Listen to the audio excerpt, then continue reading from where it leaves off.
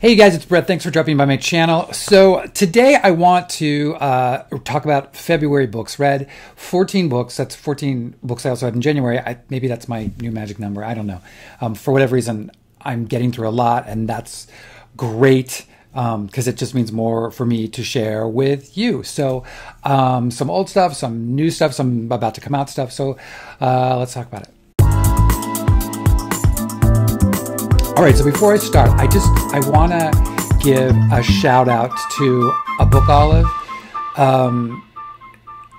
She is fantastic, and I want to say to her thank you, and I so appreciate her shouting out my channel as well as a bunch of other bookstagrammers, which is something that she regularly does, and I think that's just absolutely so cool and really amazing, and certainly it's opened me up to other people that I might not have found on this platform. So thank you again to her. I really appreciate it, and for all of those people who are here now because of her, thank you for coming. Thank you for staying. Hopefully I will continue to put out content that you're going to like to see and that you'll stick around. But I can only hope that one day, I'll have a following like she will, and I in turn will do the same thing that she's doing, because I think it's very generous and really cool. With that being said, let's get into the books of February. First of all, I have to say, for the first time ever, really ever, I read virtually my entire TBR stack that I set out to read, save for one, which I pushed off into April for completely different reasons that had nothing to do with not getting to it. The last one that I'm in, that I'm not going to finish, that I wouldn't have finished before the end of the month, is All the World Beside by Gerard Conley, which I'm really enjoying. About 100 pages in. Gerard Conley wrote the nonfiction book Boy Erased. This one is set in Puritan New England, and a minister who finds himself falling in love with another man. It's not the Scarlet Letter, but it's a big H. Anyway, so but I'm enjoying it. So that's what I'm currently reading now. All right, so I want to start with Feeding Ghosts by Tessa Halls.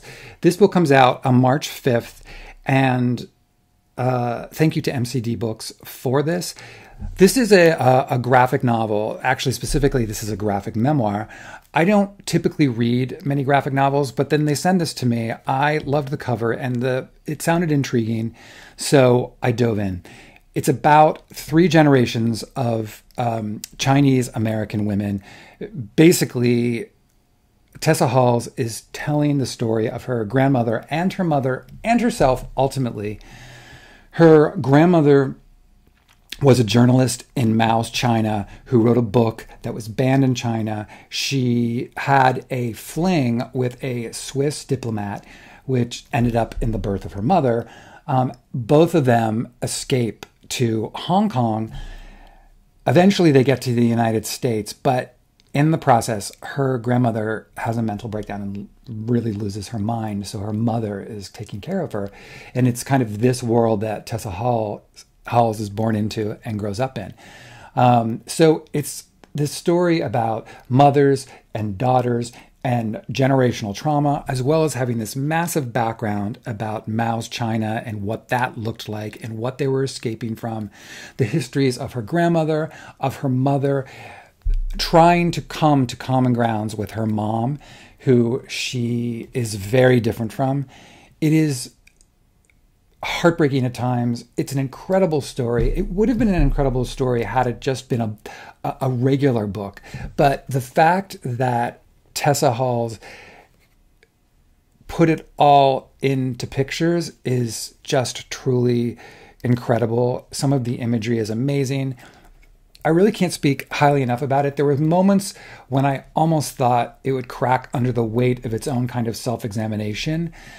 And it's a lot of that. And it's a lot of kind of a mental flushing, for lack of a better way to say it. But it took her 10 years to write this thing. It's quite an achievement. And I think it's really, really, really fantastic. So that's the first. Okay, next, Armistead Maupin's Mona of the Manor. This also comes out March 5th. Okay, I'm a huge Tales of the City fan. I've talked about this before. I mean, those were some of the best books as a gay man. But I just think, generally speaking, they're fantastic books. And if you've never read the series, do yourself a favor. They're a timepiece, but they're also so wonderful. This is the 10th book and the last book, according to Armistead Maupin, in the series that he plans to write. He is on the Gays Reading podcast on the 5th, which is next week. And it was such a supreme treat having him on. This book specifically centers around Mona. For those of you who are familiar with the world, this is Mona's story and where she's ended up. It takes place, though, in the middle of the series. It's not like at the end. It really roots itself firmly in the middle of the 10 books. So know that going in, and there are characters from the Tales of the City world who come into it, but she's now living in the English countryside, running a manor with her stepson, or her adopted son, sorry. It is delightful. And I will say, like, the last few Tales of the City books, I didn't feel that way about. It was kind of like, oh, this is nice, but not quite. This feels very much a return to form to me, and the closest in terms of the books that came after the original 6 books, feeling like that kind of world. So if you're a fan, you don't want to miss this. If you've never read Tales of the City, just pick it up, check it out. It's also a great miniseries. The first 2 seasons. It was on Netflix for a while. I don't know where it is now, but it's really, really, really well done with Laura Linney and Olympia Dukakis. It's a great cast. So there's that. And check out, if you have read it, check out Gays Reading next week for that interview. Okay, Chris Bohjalian's The Princess of Las Vegas. This comes out March 19th. And thank you to Doubleday for this copy. So I did not like Chris Bohjalian's last book, which was something about I'll tell you right now, The Lioness, about a kind of film star from like the 50s who goes on a safari with her family and madness ensues. I just felt like it was a little it felt very movie of the week to me, something you'd see like, or even like a Netflix movie. And I never read The Flight Attendant. But he also has a million books. The guy is completely prolific, and I know has a huge following. All but to say, I really loved this. I listened to this on audio. It's so much fun, and maybe it's called like right place, right time. Maybe I needed something that was going to be like a palate cleaner and just a good time, and that's all of what this is. It's about a woman who is a Diana impersonator who is set up at a residency in Las Vegas at a kind of a little bit trashy, off the main strip casino that's kind of almost on the verge of going under. The 2 owners, these 2 guys that are the owners of the casino, are murdered at the beginning of the book. So before long, it's a mob story. She kind of gets pulled into it, and she has a sister that she's slightly estranged from, who is involved with a new man and has decided to move because of this guy's job to Vegas. And so they reconnect. All of it is all tied together. It's really fun. It's really fast moving. I think it's also because I'm currently in the last 2 seasons of The Crown, like behind, and I'm so obsessed with Elizabeth Debicki that I kept seeing her while I was reading this. But it's great. It pokes fun a bit at the whole Vegas scene. Really, really, really, really, I really enjoyed it. And again, it would be great on audio if you're an audio person. All right, then The American Daughters by Maurice Carlos Ruffin. This just came out last week. I liked a lot of this so much. Here's my problem with it. The premise of this book is a young slave girl in New Orleans who is, she and her mother are slaves, and she and her mother are separated. She meets this young freed slave who is part of what is called the Daughters, and they are a group of freed women who work to undermine the Confederacy. I was like, oh my God, and she gets involved. Sounds fantastic. Sounds like spies, whole thing. Well, yeah, kind of. But my problem with the book was that part of the book doesn't come on until 3/4 of the way, at least halfway through. So what the book really is it's at the first part, a young girl's coming of age, being a slave. And for that part, it's very well written. I didn't have a problem with it.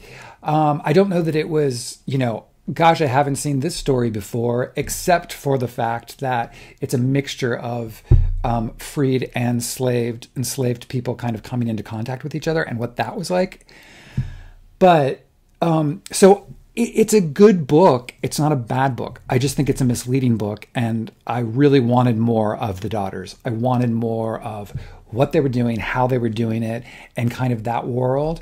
And that's what I thought this whole thing was going to be. And so it wasn't. And so I just think it was a little bit of a mislead, but not a bad book by any stretch of the imagination. Just not what I thought. Okay.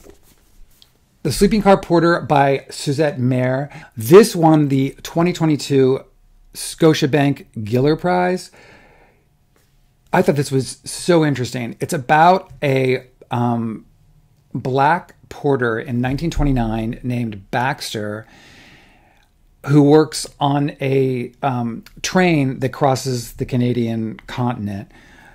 So much of it is about his life and much of what this life of a porter is like. He is getting by on very little sleep. We slowly start to learn about him and his background, that he's queer, that he had some kind of relationship with a man previously. But at the same time, he has faced with his kind of life is interrupted constantly by doing his job as he continues to lose sleep. What I loved about this and the writing style of it, it's incredibly claustrophobic, and you feel everything that Baxter feels in terms of the way that he describes these passengers that he's dealing with, because the train gets stuck at one point. So it's all of the same people. It's a really interesting character piece. It's also like, I loved this guy. I loved this character. I loved following him. And it reads really quick. I think it's like less or just over 200 pages. So, it's not a plot-driven novel at all. It's very much a character-driven novel. And so I know some people have been like, oh, nothing really happened. I actually thought a lot happened, but it's a very kind of internalized thing. And so you start to think, what is going to happen to this guy if he doesn't get time to sleep? So really, really, really interesting. Howling into Stars by Andre and Ordorica. This is a mixed bag for me. This was one of the books that Granta had put out of one of the 10 authors to watch in 2024. And I thought that the writing was really beautiful in this. First of all, let me put it this way. I thought the first half was great. It's about a young gay man from Mexico who ends up going to school in Ithaca, and his roommate and he strike up a friendship that slowly develops into something more. So I thought the beginning of this book was so beautiful in terms of what he was discovering about himself, how he was feeling, how he was starting to feel towards his roommate, the questioning of like, oh my God, do you feel the same way about me that I feel about you, and all of these things. And then somewhere along the way, it became a young adult novel to me. I don't want to give anything away, but the second half of it just fell short for me a bit. And I found myself by the end feeling like the tone of it changed quite a bit.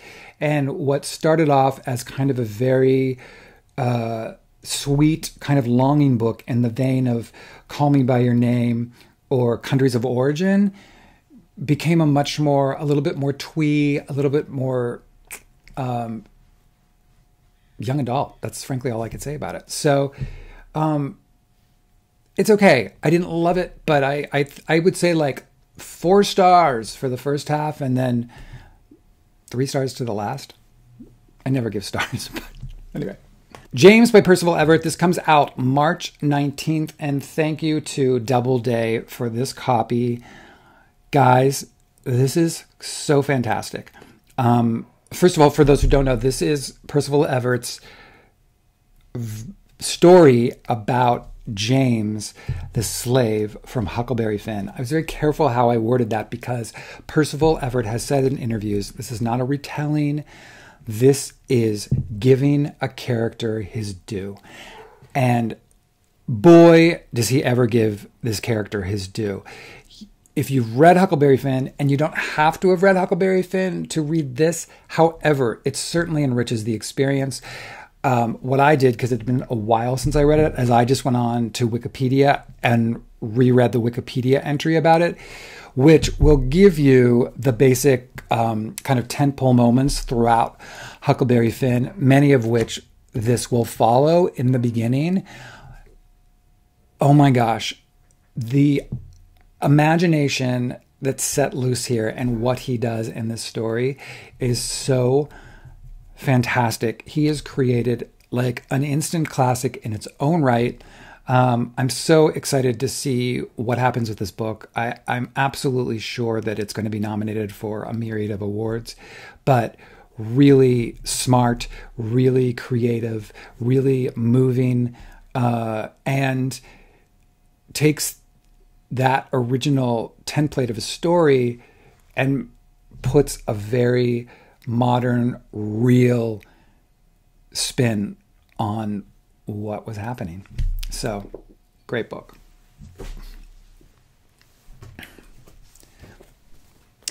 I finally bought some Jordans by Michael Arcineaux, and thank you to Harper One for this. This comes out March 13th. Michael Arcineaux is an essayist who is one of his previous books, which I haven't read, which I own, is I Can't Date Jesus. I just checked behind me. It's behind me. I Can't Date Jesus. His essays center around being Black in America, about being queer. And so this is the first time I'd ever been exposed to him. And I really, really, really liked these essays. He's really smart. It reminds me a bit of a little bit of R. Eric Thomas. It's a little more somber than that, a little more serious than that. If you're someone who enjoys essays, you should definitely check this out. I really, really liked it. Providence by Craig Willse. This is out April 13th.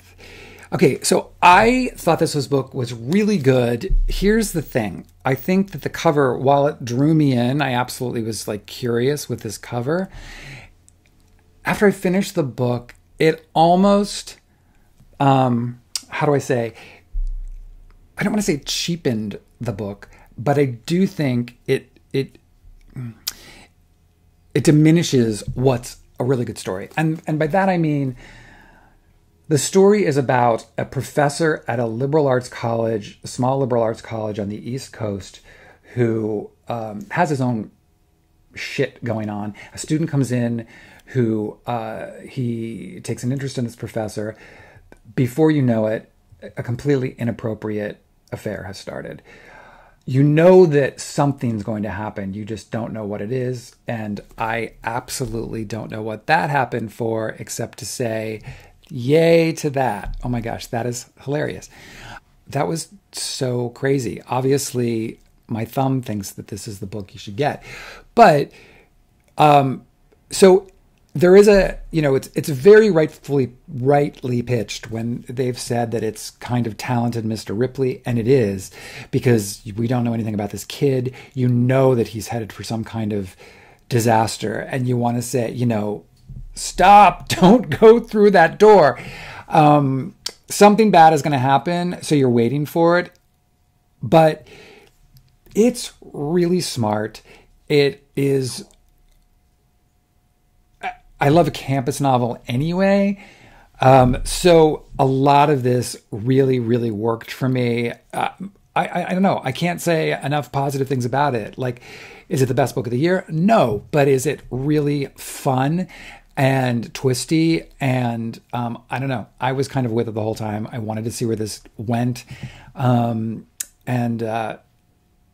Yeah, I don't know what I would do for the cover, but obviously it worked to bring me in, but I don't know. So there you go. Okay, Benjamin Stevenson's Everyone on This Train is a Suspect. So for those who've read Everyone in My Family Has Killed Someone, you're getting more of the same here. This is his Murder on the Orient Express. The character from the first book is back in the second and on a train that is carrying a bunch of mystery writers for kind of a book, a mystery book weekend on this train, and people start to die. It's totally fun, and if you liked the first one, you'll like the second one. That said, I got a little bored. Part of it was I was listening to this on audio. Perhaps my attention span was not where it needed to be. I started to lose track of people. I started to not care. Everything is intact from the first book in terms of his sense of humor. All of it. And the fun part of this was he kind of blasts authors, readers, book groups, Goodreads. So it's clever, and he's definitely clever. I don't know that this is a series that I necessarily need to continue with. Like 2, I get it. I'm just not kind of like, I definitely need, everyone in this castle is, a killer. Whatever. So if you loved the first one, you're going to love this because it's more of the same. If you were not a fan of the first one, probably the same. And if you haven't read them, I think you could read this without reading the first, although there's enough that drops in this that you'd probably want the information from the first one just to have it. So there you go. All right, this book is really interesting, and I'm really interested to see how it's received when it comes out. Just in the general public, if it's going to be a big book. There's always that kind of thing, right?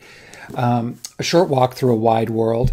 This comes out April 2nd, I believe. Okay, so this book is a little crazy, and they're saying for people who loved Addie LaRue, and if you loved Addie LaRue, you might like this. And I liked Addie LaRue fine. I liked this more.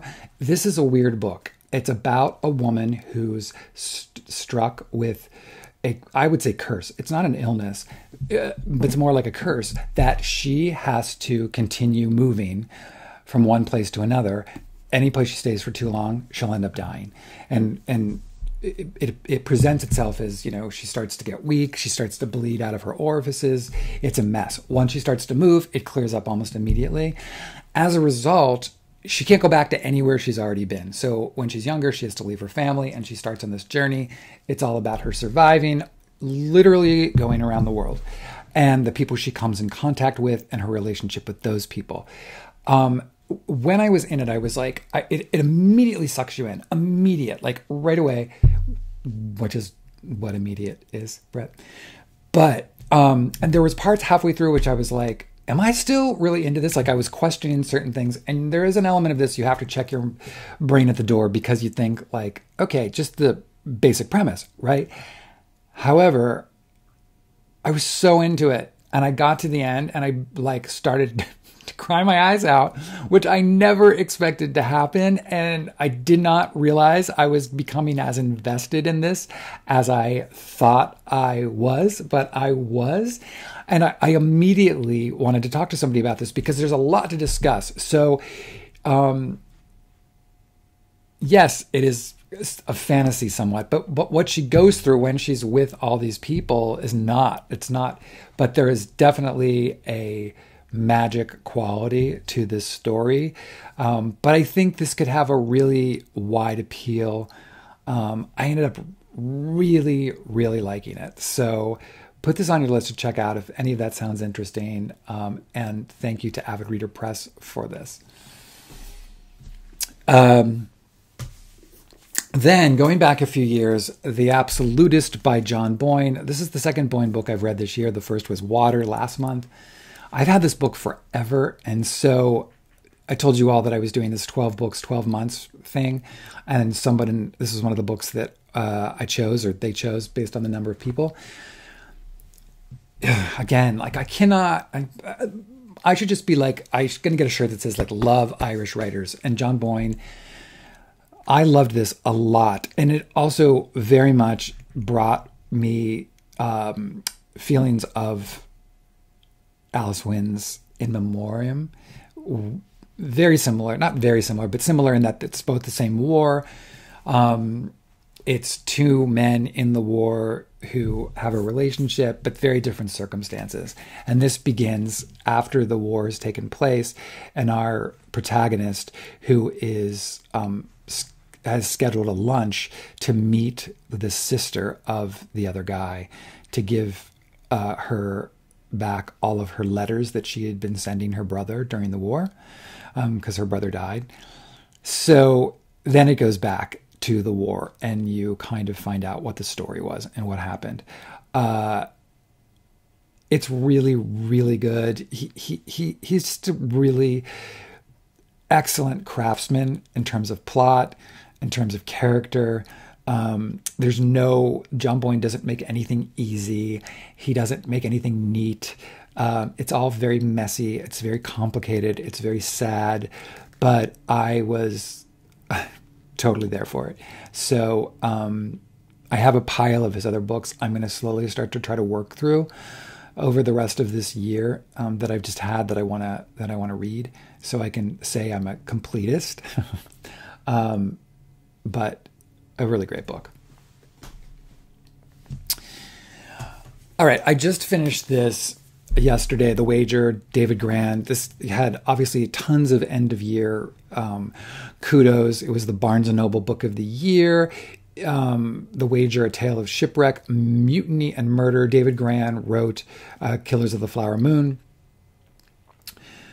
And when I finished this, my first thought was, well, this is going to make a phenomenal Martin Scorsese movie.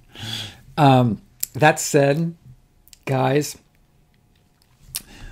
I was a little bored. And again, listen to this on audio. Maybe I'm having problems comprehending things, or just can't stay in it, because I just was like, the story itself, it's about a ship called the Wager that goes out to stake its claim and get fortune, and crashes, and it's on an island.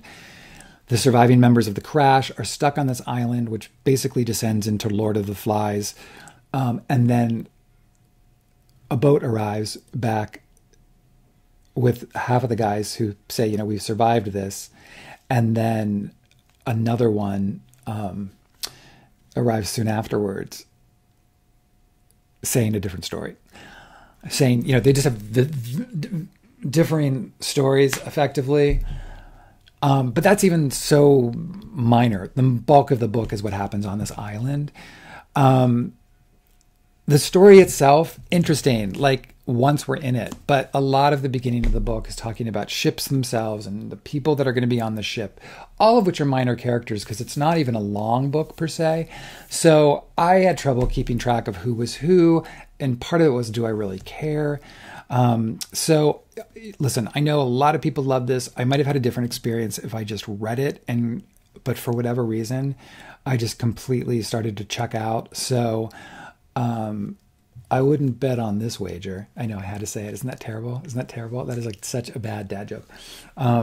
But please let me know if you loved it below, or tell me why I'm wrong. And again, and I can completely accept that it could be because I read it, I listened to it and didn't read it. And I don't normally have that experience, but maybe it's the nonfiction thing. I don't know. All right. So the last thing which I read was Ædnan by Linnea Axelsson. This is translated from Swedish. And it is a multi-generational tale about two Sami families, indigenous families, and what happens over time, how they become displaced, about colonialism. Here's the thing. It's an epic poem. And now I say that, and I also will shout out, this is not a poem that says, the world was cold and I felt old and then we went outside. It's not that. But that's pretty good, right? It has definitely a rhythm that's I found very easy to get into. It is pretty spectacular in what she manages to convey and tell in so few words. It is a exercise in brevity that gets top marks. It's incredibly moving. I didn't know anything about the Sami people. So again, it's incredibly informative. And it's something that you can read literally in 2 sittings. It doesn't take a long time to get through it. I found it incredibly compelling, and once you were in, very easy to stay in, very easy to follow, but a really, really, really beautiful book. Again, I would expect this to end up on some lists this year. Perhaps the Women's Prize. I don't know. We'll have to see. But yeah, really interesting book. Okay, guys. So that is it. 14 for February. I have some really fun stuff that I'm planning on reading for March. So I hope to have that for you next week. As always, thank you for stopping by. If you stuck with it to the end, thank you for that. I hope you're all having a great week, and I will see you all soon. Thanks.